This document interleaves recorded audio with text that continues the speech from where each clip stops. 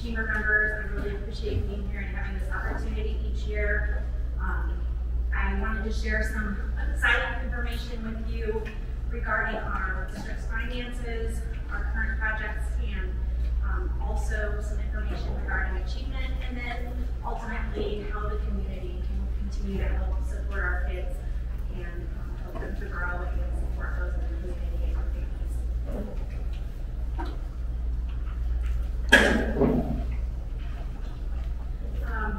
Just some recognition to get started.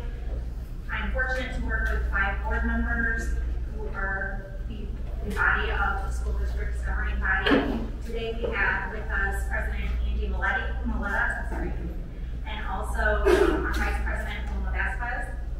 In the audience, those members who had commitments, obviously, with their employment today that were not able to be here are Lori Wilkie, who is a member, Dr. Shauna Finley, who is a member, and also Troy Williams, who's our secretary. We have 3 tables of just various district directors and also principals, assistant principals, who really help to make our mission and vision come to life for our students. It's their help along with our teachers and our support personnel that really make the difference for kids every single day. It's always a great opportunity to get a call about different things that are going on in our district, to include updates that families have noticed. We've had a lot of compliments on the LED lighting projects throughout the district. Our building is so clean, our transportation team, and their efforts every day to make sure that they're very warm and inviting to our kids. So it really takes all of us, and I really am always so appreciative of all of our kids and their hard work. To share with you just some fiscal things, I have just a few highlights here for you. So in this last 2-year budget, and we're getting ready to prepare for our budget for 2023, so that's going to be coming up. But in 21, for the 22-23 school year, the state of Indiana gave an additional $1.2 billion to education. In that time, that assisted us because our basic tuition support increased 3% from 2021 to 2022. And also, it should be noted that that is after a decrease from a 2.1% decrease that we had previously. So during this time frame, with the additional dollars that were allocated to Portage, again, that 3%, we worked very hard. The board allocated a lot of dollars to increase the salaries and wages for our support staff members, as well as our teachers. Our teachers received an increase that was 3rd highest in the region and 9th highest in the state last year. And again, it's just showing that the operating with dollars in the classrooms. I want to share something that just happened last week. Portage Central Schools is very fortunate, based on the fiscal responsibility of the school district, specifically our school board, who oversees the budget. And we were just confirmed last week with S&P Global Ratings to once again reaffirm our AA+ program rating and AA- underlying school rating, and this is the highest rating amongst Indiana schools. It's a huge accolade for this community, and obviously it shows that fiscal importance that the board over time and has continued to still prioritize.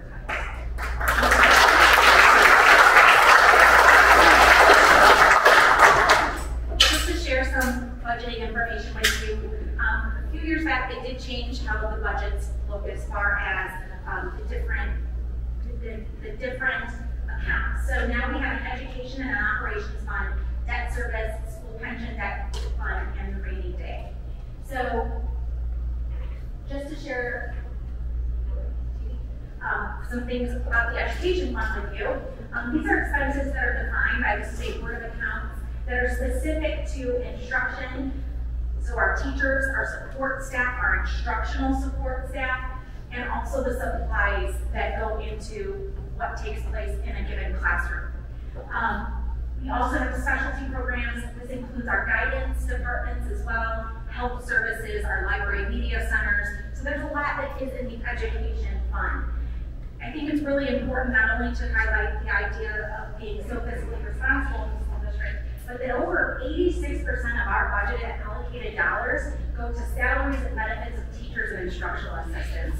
We are putting the dollars in the classroom as the state, of course, would like us to do. So again, I think that's a real strong priority and focus.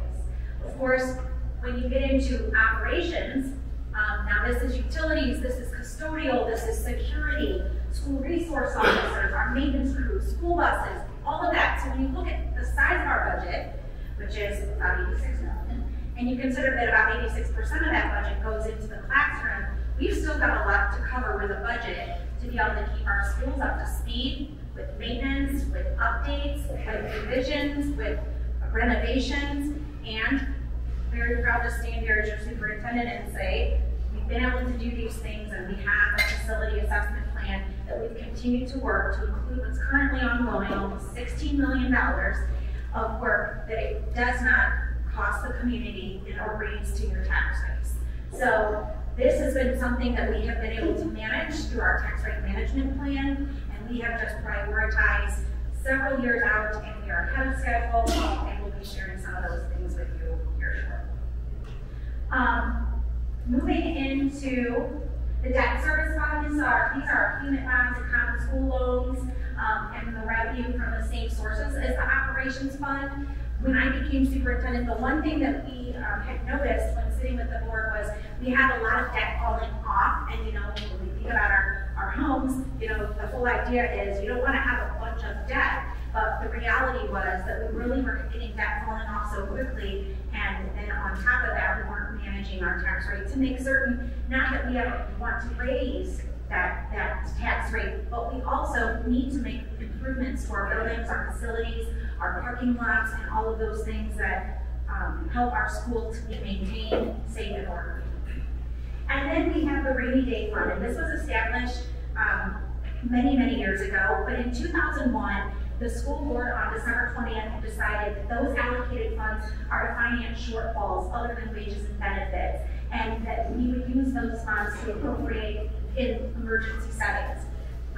We have done a really good job of keeping that budget healthy. I will tell you that in 2017, 2018, we did use $5 million from that fund to help with the renovations at Portage High School West. But other than that, we've not taken additional funds out of there. And one thing that I think the school board has every right to be extremely proud of is when this pandemic hit, we didn't know that there would be federal dollars to assist for opportunities to keep our people employed and working, whether they could be in our schools or not. And we had a plan with our rainy day fund that if necessary, we could keep everyone home and without having to come in and jeopardize their health and safety and be able to be home with their families without missing any pay for over 9 months, almost 1,400 employees. Now, as you know, there was that funding that came that then we did not have to do that, but we just were looking to see that we could make sure that we weren't going to have our employees without their needs to be able to make a living wage, even if it was, of course, not their fault to get out into the building at times.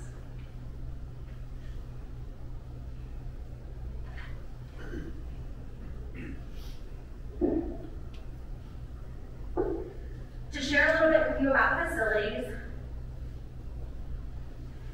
we have some current projects going on, and our new Green Lab, if you look here on your right-hand side of the screen, L3, I won't explain what that is because it's going to be something that will be shared with the community October 25th, which we would invite you to attend at Portage High School West. It is the previous West pool. So you see behind there, again, we didn't want to give it all away in the picture, but you see behind there that space is now a large learning lab. This is a great opportunity. Over time, when the board has went to various trainings and professional developments, we have learned about a couple of school districts who took a space that was a pool and were able to renovate that space for learning. So we visited a few school districts that did this in central Indiana, and Bishop Knoll did something like this too, and our team attended that. And what we did now is we have an instructor and an instructional assistant who are placed there, every day. And our students rotate throughout the district going to an in-school district field trip, and they are there for a half a day after completing some modules. It's STEAM and STEM related, so we're focusing on those up-and-coming professions that we don't even necessarily know exist yet, and this is for our K-5 students. It's a great opportunity, and it's something that we really look forward to sharing with the community. Of course, that was when we had 2 pools, now we're down to 1, and if you've not seen the gorgeous pool that we have at Portage High School East, it's something else we're extremely proud of. But maintaining 2 pools was causing somewhat of a struggle for everyone involved, and they needed to be updated for a few decades. So that was a priority, but we just felt like 1 good pool was going to do a trick for us. Also, ongoing projects, as I shared, the LED lighting project, we just received a rebate check from NIPSCO for $86,000, and we have another set of rebates in the works as well for these lighting projects. But really, it's important to share that these projects are much more conducive to the learning environment. The lights are just so much easier and really have brightened our schools even more so. We also have an inclusive playground that's going in at South Haven Elementary. This is a collaboration through our partnership committee. Trustee Clancy has very generously with the township donated many, many dollars, may I say, over 100,000 to this cause. And so this playground is similar to Hannah's Hope.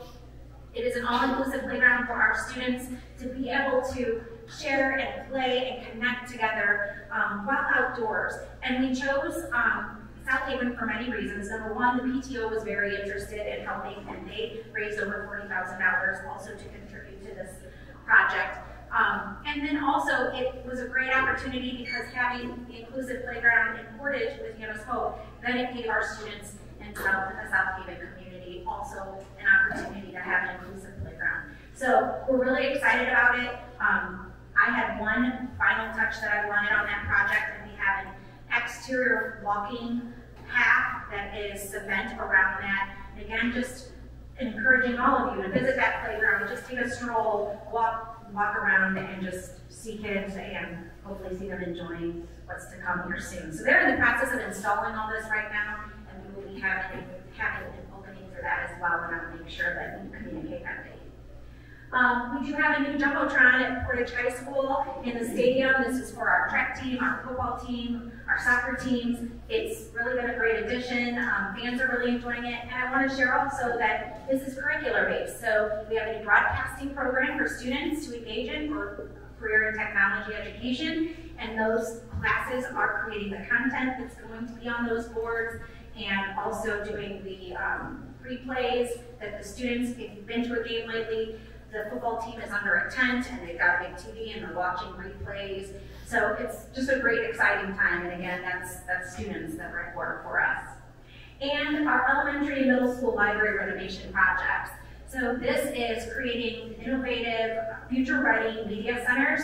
And we've been working alongside Jesse Butts with the Porter County Library, and we really studied what future-ready schools and the framework for that with media centers, what we can do in our schools. And ultimately, we want to always make sure that when we're renovating spaces, that it is for the overall good of all of our students. We want all students to have equitable opportunities to experience the various things as we're updating them. So that's why we did the media centers in each of our schools, at the elementary and middle schools. The high school, as you know, has the great library that's accompanied with the field house, so that one did not need renovated.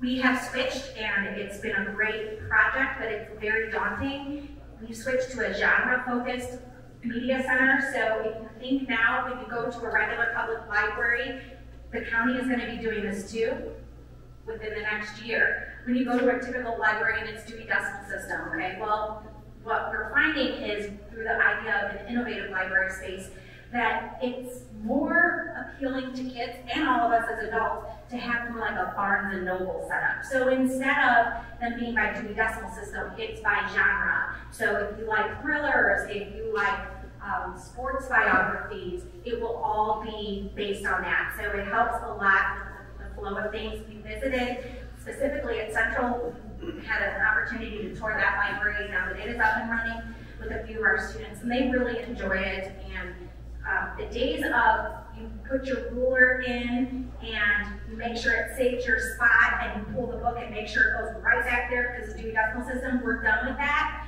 We had a little panic for a second. Mr. Lesich oversees our media team, and the one thing that happened was we talked about how our early learners, they need to flip through their books. And so we also have now put in place where there are, I'm going to say crates, for not the right word, but they can take these and they can take the whole thing back and look at it, or they can just grab a whole pile of books, go to a table, and there was a little bit of body language change when we discussed this.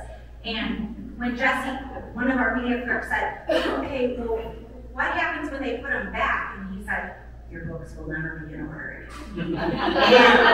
It took a couple meetings, and now they're so thrilled. But again, we want to make these spaces meaningful to our kids, empower them to explore that level of learning and that level of reading. But we need to do it in a way that is appropriate for them to feel comfortable and empowered to explore. Sharing with you achievement. As you know, we have all been dealing with this pandemic for entirely too long. And national research is actually showing that the pandemic compounded loss is going to take approximately 5 years for schools to be able to get past. So we've been very dedicated and focused on this. This impact resulted in Public Law 211-2021, and this was to study the academic impact of COVID. So the IDOE, the Indiana Department of Education, partnered with the National Center for Assessment, and they looked at research-based practices that would help students accelerate their learning. Because student learning accelerated is more like, it's called something similar to saying, when you need it, then I'll teach it to you. So what that means is instead of going back and filling in gaps, because there's going to be gaps in the learning significantly more so with all of the virtual that had to occur for these students, instead it's, we're going to get there and you're going to learn that, but I'm not even going to go back and teach it until it's time for you to need it. So it's kind of like on demand, accelerating their learning and fully knowing that it's going to take probably multiple attempts. So the academic needs is based in the studies and findings, and it's, again, accelerating the learning, focusing on everyone moving forward instead of trying to go backwards and fill gaps, because while you're filling those gaps, that compounded learning loss is still building because you're not able to get to the content they are on now. So we've got to start where they should be, and instead of going backwards, fill in as we continue to progress forward. Running backwards is not going to help anything, it's going to hurt. A lot of research was actually done about this during the time after Hurricane Katrina, and they used a lot of that research on how schools were able to make up those learning gaps, and this was one of the ways that that National Center for Assessment was able to help the Indiana Department of Ed.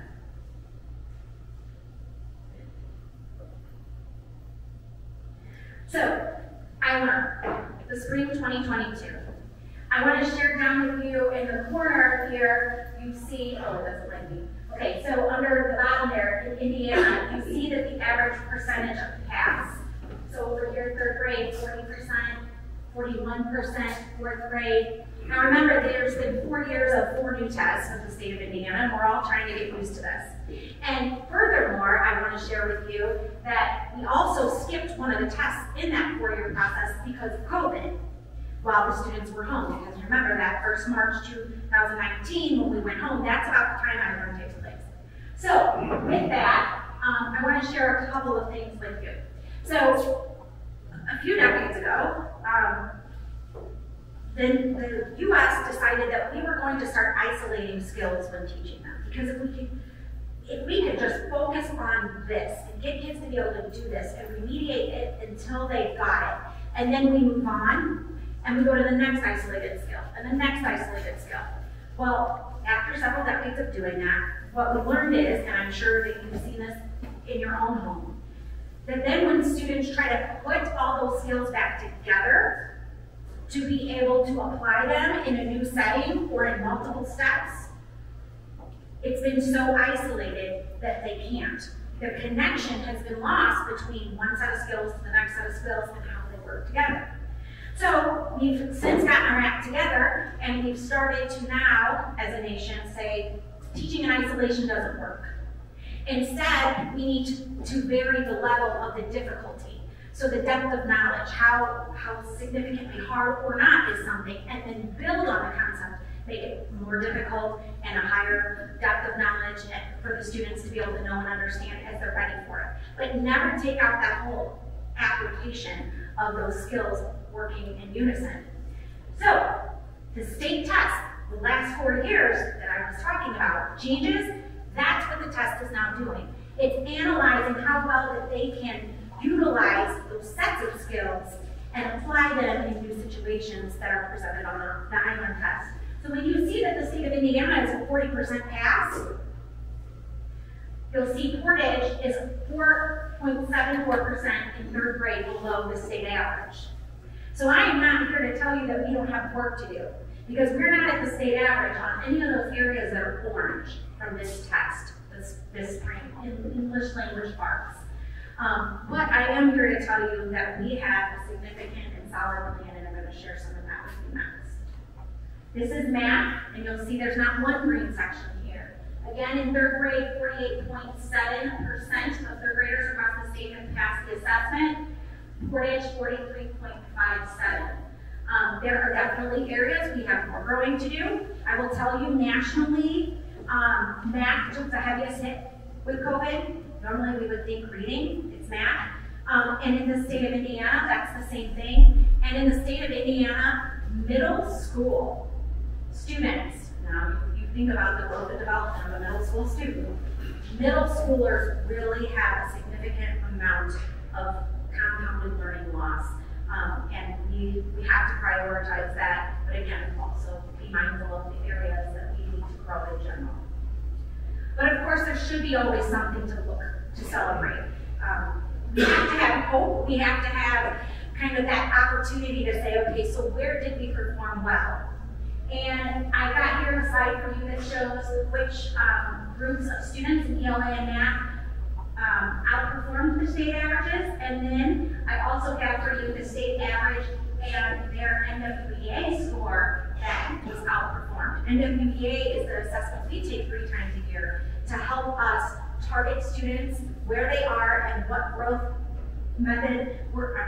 what growth benchmark that we need to get them to in the winter and in the spring. And these schools at the bottom did outperform on the state average and their growth targets that what we were indicating on our spring assessment, how they would do. They outperformed that. So going back to that public law for COVID response in 2021 came ESSER funding. And I think it's important to share some information with you on this.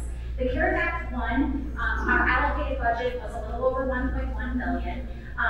These funds had to be expended by this September. We had done that, and we had done that in a good timely manner. We did have to share with our non-public schools an equitable share fee of $20,000 that went to various private schools. This CARES Act 1 was the only particular part of ESSER that had to have that non-public share. ESSER 2 and 3 do not have a public share, so all those dollars in the first one, other than that non-pub opportunity there that we had used, safe and secure learning environment, high achievement, and technology is where we spent our dollars. I will tell you that a lot of that goes into air quality, HVAC projects, technology in the classrooms. Now, not in that particular one, but I'm just giving you some information about where those categories are. High achievement, finding ways to eliminate that learning loss, make that gap smaller instead of kind of keeping it flat, but not at all eliminating it or bringing it closer to grade level. ESSER 2 on the right there, the total allocation of a little over $5 million. We have a balance at this point in time of $920,000 in that fund. You can see the full presentations on our financial portion of our website to break down these things further for you, but I did at least want to give you an overview. That balance is going to work on air quality and our HVAC improvements that we're continuing. We have done our chillers. We're now looking at our unit ventilators in classrooms, and again, conducive to the learning environment and just increasing that quality of air going through our classrooms. And then ESSER 3, the allocation was a little over 11 million, and we still have 8 million there. Looking at those same things, and again, the plan, we just this week shared the most recent update with the school board of the things that are to come in ESSER 2 and 3. We took a survey with our families as well as our teachers, and we looked at what they wanted these dollars to be spent on, so long as they met within the requirements. And again, we chose to go with safe and secure learning, high achievement, and technology. There are some other opportunities there, but we felt that these would be most meaningful for our students. Also under high achievement, we looked to keep class sizes down. So we funded some additional teaching positions for class size reduction during this time as well. So one of my favorite things that is not a typical educator response is education is a business. And a lot of times educators don't like to think of education as a business, but it is. We need to be mindful of the product that we put out into the community. We need to make certain that our students are good citizens. We need to make sure that they're productive. We of course want them to come back and live in Portage Township and be contributing members of society. We want them to be mindful of others around them. We want them to respect their elders, and we also want them to be model students for students who are younger than them. But again, through that, there's things that oftentimes are in our control as a school, and those items that aren't. Now, you'll never hear me make an excuse for things that are out of our control. Instead, we find ways to eliminate the variance that kids might have based on circumstances that they're coming to us with. So when I talk about high reliability organizations, my team sitting before you, there was a time that they were a little stressed when I would bring this up because it was a huge undertaking. I literally said everything we've ever done, consider it blown up. All curriculum, all ways that we address instruction doesn't work. Again, that's coming from that, this was pre-pandemic, but that was stemming from that whole idea that isolating skills is never going to get our kids to be able to be productive, contributing members who are problem solvers, who think critically, who are compassionate, who communicate well. We had to change. So a high reliability organization means that within the organization they operate in a predictable, repeated manner. They have a system that is consistent, and they are focused on the idea that making sure a catastrophic error is eliminated before it happens. You have to anticipate what could go wrong and what are you going to do when it does. A student's family that is now homeless, how does that change their emotional well-being? How does a child who's coming to school hungry, a child who had done really well in school and now mom and dad have been divorced and now the student's not engaged, a student whose mom maybe was just left by dad and now she's working multiple jobs and I'm in 5th grade helping my younger siblings do their homework at night and then I'm sleeping on my desk during the day. We have to anticipate these things. And for those students who have a 2-household income or mom who's a stay-at-home mom and dad's working, whether it be a traditional or a non-traditional family, whatever non-traditional means these days, all I'm saying is all kids come and have experienced something. And it is our job to make certain that whether we know their circumstance or not, we build a relationship, we assume that something in their life is causing some troublesome thoughts, troublesome feelings, and we build a relationship to make things work for them. So this is really important because it requires us to have a system as a school district. So I had to talk about the whole importance of these organizations, that they're preoccupied with failure. They resist simplification. Oh, you know, sometimes we think we figured it out, like isolating skills. And then the more that you get into it, you realize you've simplified the curriculum to the point that there's nothing left. And I will say that used to work for us. We got great results when it was ISTEP because that's how the test assessed our kids. But now, TESS doesn't assess that way, and we have to stop thinking in that simplified way as well. They are sensitive to operations, they embrace resilience, and they elevate expertise. So how does that, model of an organization then flip to schools? And my team and I are huge, and when I say my team, I'm talking our teachers, our leadership team. We are driven by outcomes for our students, increasing achievement. And because of this, we follow Robert Marzano, who's a researcher of 40 years who has evidence-based practices in education. This thing does not like me. So, in order to be a high reliability school, you have to first start, of course, with a safe and supportive collaborative culture. And then you move up to level 2, effective teaching in every classroom, a guaranteed and viable curriculum. Now, Dr. Marzano will say that if you have those first 3 levels, you can absolutely be a highly reliable school or school district. Those additional 2 are kind of like the bonuses, okay? But what I want to share with you is our commitment to being a high reliability organization, a high reliability school district. Portage Township Schools just received our certification in 2022, at the spring of 2022. A lot of hard work with the people in front of you and our teachers who had to demonstrate for every indicator that would incorporate into being safe, supportive, and collaborative, that we were making measures and gains and providing artifacts to show that we were making that progress and commitment. We surveyed our families, our students, all of our employees, and we've made change.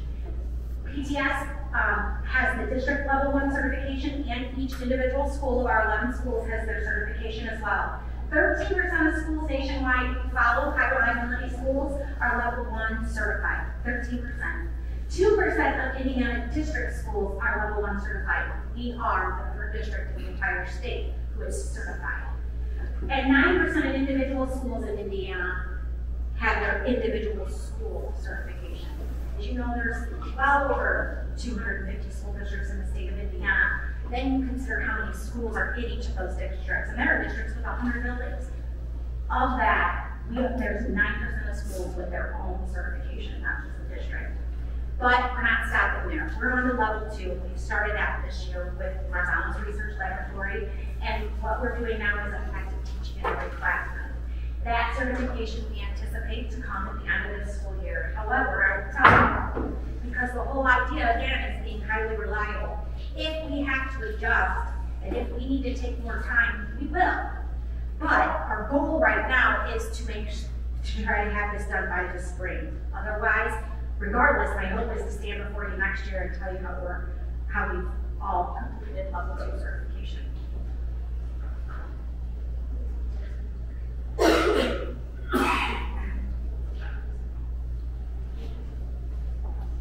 So I wanted to share with you some of the survey results that helped kind of propel us forward. Again, it's kind of like what I talked about with curriculum. If you go backwards, it really doesn't help solve anything. You've got to start where you're at and see how to make those gains moving forward when those situations arise. So I gave you where the first 2 are parents. The school is welcoming. This time around, we increased 5%. Our parents felt our schools were welcoming. Preparation for success for their child, 7% increase. Our students said they were 5% increase sense of belonging within their school, 7% increase in motivation in classroom lessons, 8% increase in students feeling that diversity of student backgrounds is valued. Our teachers said administrators create a learning-centered school environment. It increased 11% this year. And when I say this year, I'm talking last school year. And respect children have for the staff increased 13%. But of course, we have weaknesses, and I picked 4 that I think are important for here. These happen to be all specific to parents, but I just want to share some of them. Involved in parent groups at school, that declined 5%. Discussing the school with other parents, it declined 11%. Visiting school within the past year declined 19%, and help out at their child's school decreased 7%. Now, I'm not making an excuse for this because there are things that we can do to make improvements. We know COVID happened, we shrunk a lot of those opportunities, but the idea is we also receive feedback that we need to increase those opportunities again. We can't get stuck where we were during COVID. So I have your leadership leadership is not a solo act, it's a team performance. And that's why today I really wanted to be able to have this opportunity. And again, at the end, I plan to share how you, as businesses and community members, can assist in supporting our students and families. But Dr. Marzano, with his work, this is just one of his many publications that we follow. And when I shared with you that we don't make excuses, we find ways to make things happen for our kids. There are 3 factors that increase student achievement. No matter a child's background, it doesn't matter. It doesn't matter if they've never been read to. It doesn't matter if they live in a $500,000 home with both parents. It doesn't matter if they're, whatever their circumstances are. All children can learn. That is up to us, again, to control the reliability. So what we know are school-level factors that increase student achievement based on 40 years of evidence-based research. I've given them to you here. Curriculum, giving challenging goals and feedback, safe and orderly environment, parent-community involvement, and collegiality and professionalism amongst our school staff.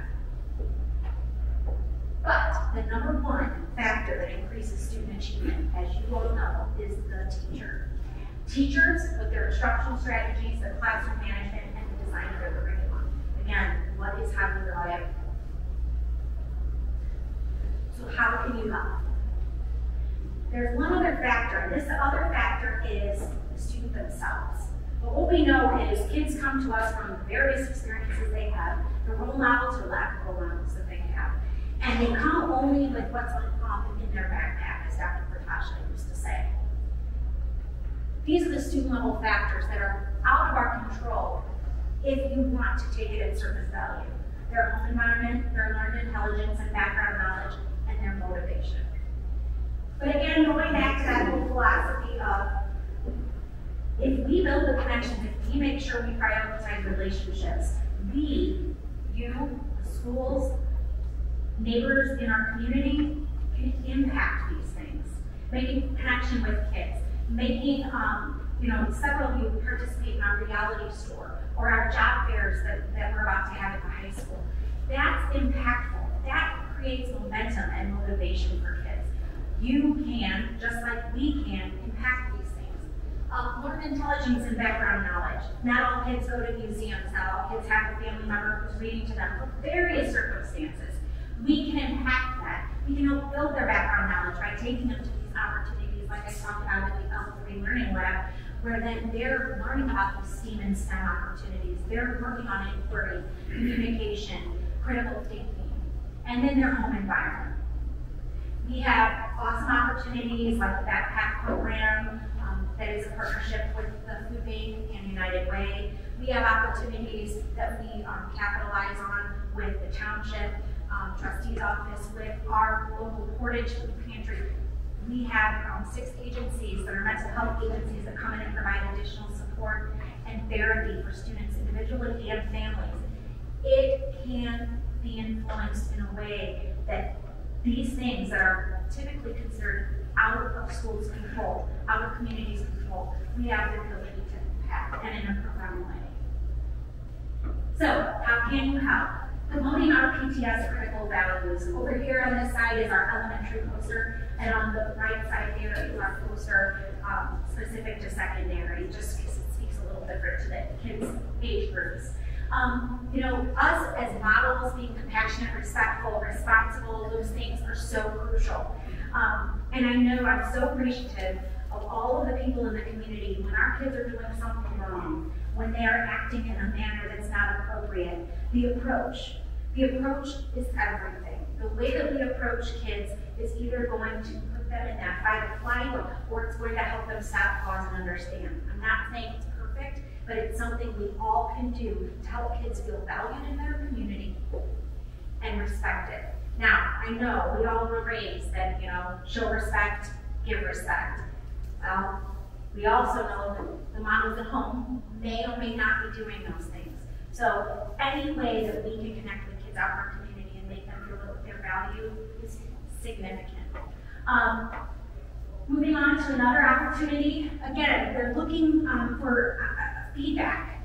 Feedback from all community members, all stakeholders, internal and external. So we're having an upcoming forum for the community. We have one for parents that will be scheduled in the coming weeks. I'm looking but that was already scheduled. We just had one for our internal team. We're going to do a community one, and this is going to be just an open discussion and dialogue at 10 a.m. at the administration building. We're going to do some evening ones too, but we wanted to at least get this one on the books. That's during parent-teacher conferences, and so I still kind of needed to be around, but we're going to do that at the building. So I invite any of you to attend, and we'll be absolutely advertising this. Please encourage people to come. The only thing I ask when people leave, and so far, like I said, we did the forum with our employees, is when you leave, tell two people, just two people, something good that you either learned, something positive that you experienced, or someone that you met that was encouraging when you walked away. Because we all know there's plenty of critics in this world. They sure like social media. And you know what? Better than that is to go out to our community and spread the good. Another opportunity, and this was shared with the Chamber right before we went into COVID. And this year, now that we are back to having paid lunches for students, we are going to be advertising for different businesses and individuals to be able to donate to that Angel Food Fund. We did have donors from the Chamber when we originally had launched this, and again, we've had several years now where all students' lunch and breakfast were free, but this year it is back to being paid. I'm really proud again, as fiscally responsible as Portage Township Schools is, and our board prioritizes that. Although it was recommended to raise our food prices simply due to the rising prices of all things, the paper products, the equipment, all of that, and the food itself, we chose not to. Again, fiscally responsible doesn't come on the backs of our students and families in our community. We kept our fees the same because we know families are struggling. So you can help with the Angel Food Fund. Donations can be made to the Portage Township Schools Food Service Department. And I will absolutely even send something out to Nancy if you would like to contribute, whether individually or as an organization. But again, this is how you impact those student factors that otherwise, if we just turn a blind eye, we can't change together. I want to again thank you so much. This is year 7 for me in this role. I went into this role with my youngest daughter, who's a 7th grader in kindergarten, and my oldest was in 3rd grade. So I'm a proud Portage mom, I'm a proud Portage graduate, and a proud Portage resident, and I couldn't thank you enough for allowing me to speak and to help contribute to the good things going on for kids. Thank you.